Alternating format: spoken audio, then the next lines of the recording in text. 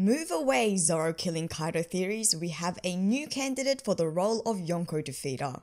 She's cute, she's spunky, and she has quite the useful devil fruit ability. Will she be the hero of the alliance in bringing down Kaido? Hello my Nakamatachi, this is JoyGirl with a discussion of the adorable aspiring kunoichi, O-Tama. Before we begin, a spoiler warning to all our anime only fans that this video will discuss some content that will still be unfamiliar to you. So please come back to this video at another time. I'm sure you'll realize the moment when this discussion seemed necessary, and in the meantime, please feel free to check out some of my other content. For everyone else, after the most recent chapter 995, the question of Tama's role in the war against Kaido rises again with more vigor as she has actually joined the battleground. I am aware that this is a discussion that has been around since the time we witnessed her devil fruit ability, but I personally didn't buy into it too much, especially considering she hadn't been present in all the recent action on Onigashima, until of course in the most recent chapter. So I thought this was now an apt time to revive the question of how much Tama can realistically affect the war, and this video is a dive into that discussion. So let's just get right into it. Now of course, the title of this video is a bit misleading and just a joke. Tama doesn't kill, or we haven't seen her do so yet, and that's likely to stay that way considering she's just an 8-year-old girl, and her devil fruit ability isn't actually very strong in terms of straight up combat powers.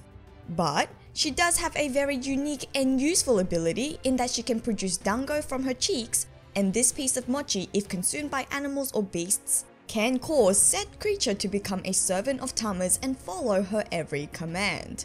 And that has huge implications for this arc considering that Kaido himself can turn into a dragon and that he leads a pirate crew comprised of beasts. I mean, he is Kaido of 100 beasts after all. But before we get carried away, let's unpack her devil fruit ability because there are points of uncertainty that makes this discussion less straightforward. Tama's yet to be named Paramecia devil fruit ability allows us to create dango from her cheeks, and this is something that cannot be forcefully created or taken away from her.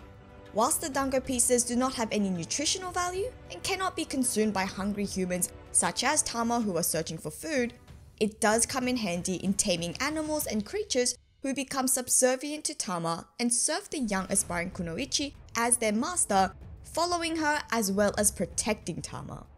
We also saw that Tama's ability works on Smile Zoan fruit users, much to even Tama's surprise as when Beast Pirate's headliner Speed became a loyal follower of Tama after eating the dumpling, coming even close to death trying to protect her new master.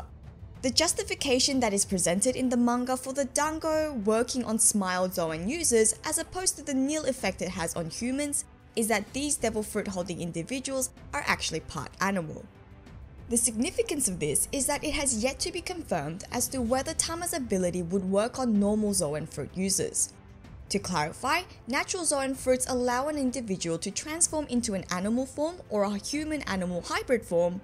However, Smile Zoan fruits usually involves the individuals having either parts or the whole conscious animal growing out of their own body limbs or features, such as Hold'em who has a lion growing out of his stomach.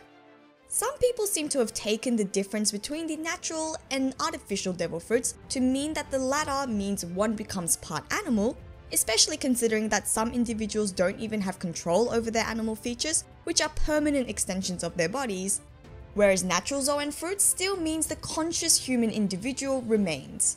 An argument can be made that not all Smile Zoan fruit users result in a conscious animal spawning out of one's body, and that the user can simply transform part of their body into animal limbs, and also that natural Zoan users, even with their will and consciousness intact, are still transforming into an animal. And in that light, there's no reason why Tama's dango shouldn't be able to work on Smile and Zoan fruit users alike.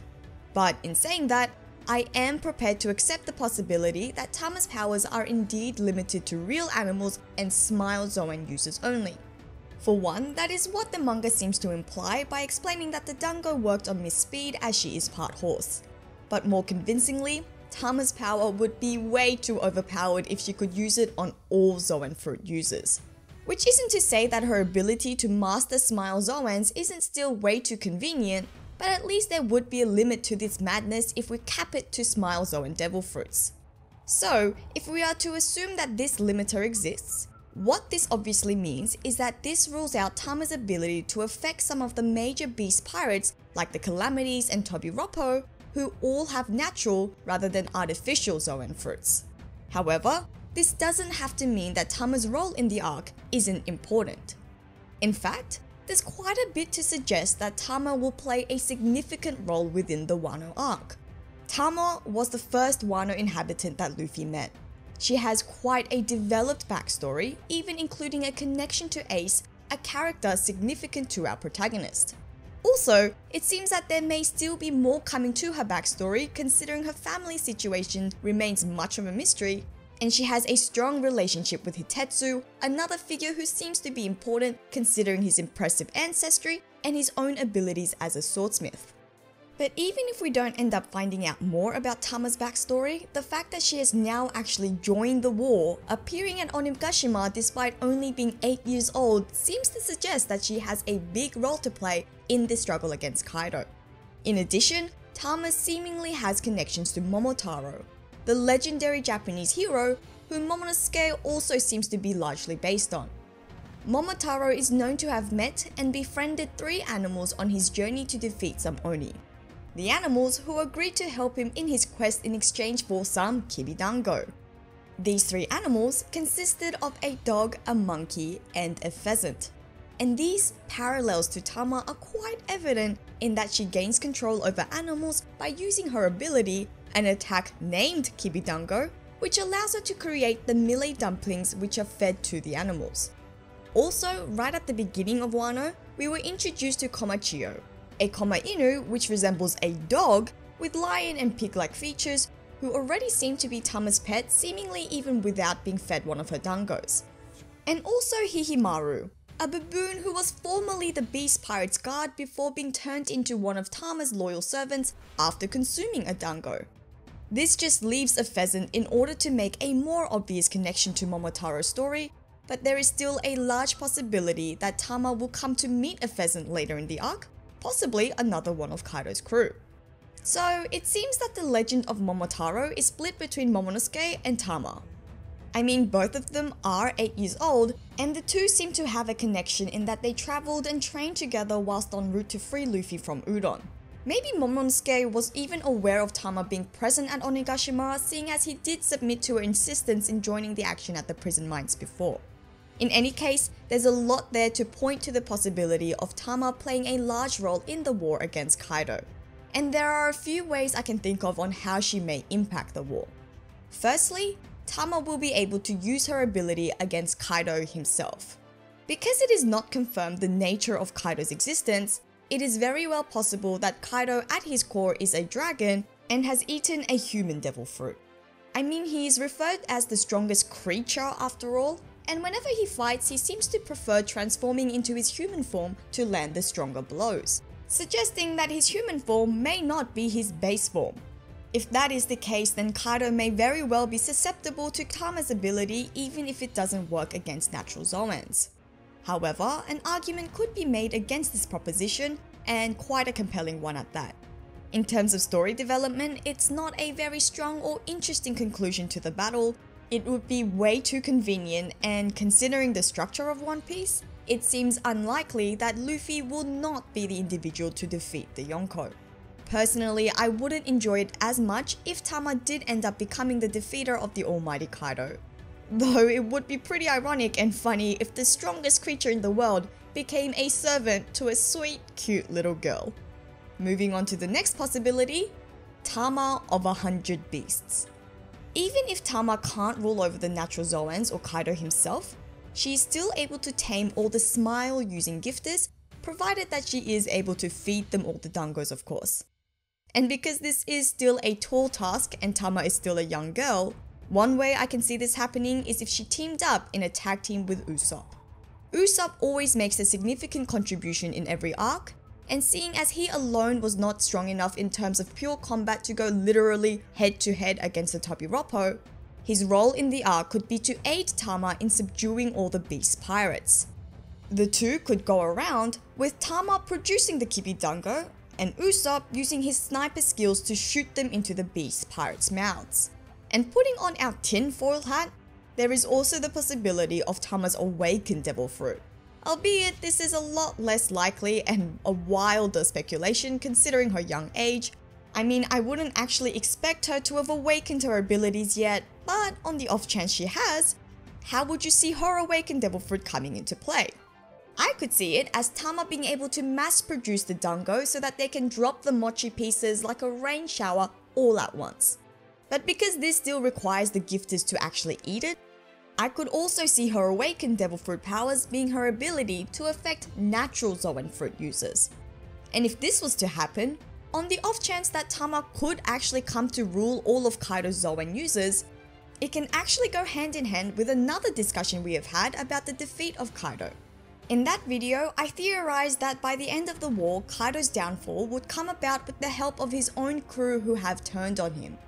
Whilst I said in that video that these individuals would undergo a change in perspective after witnessing Luffy's determination, but what if it is actually the result of coming under Tama's control? This would still work with the idea that Kaido's demise may be brought about by the very same pirate crew that he himself amassed. But even without these truly wild, crazy speculations and going back to our Tama speculation, even without awakened abilities, Tama could make a big difference in the war.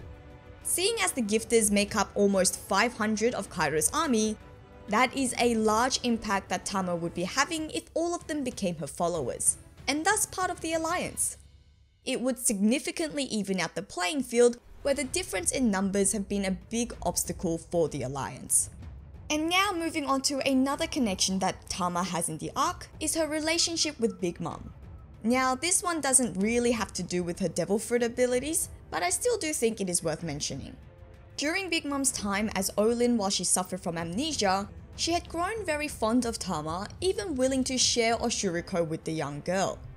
And whilst Big Mom has now returned to a normal state and had no sympathy towards Chopper, who was a Straw Hat member, I have long expected that Big Mom's amnesia will return at some point in this arc.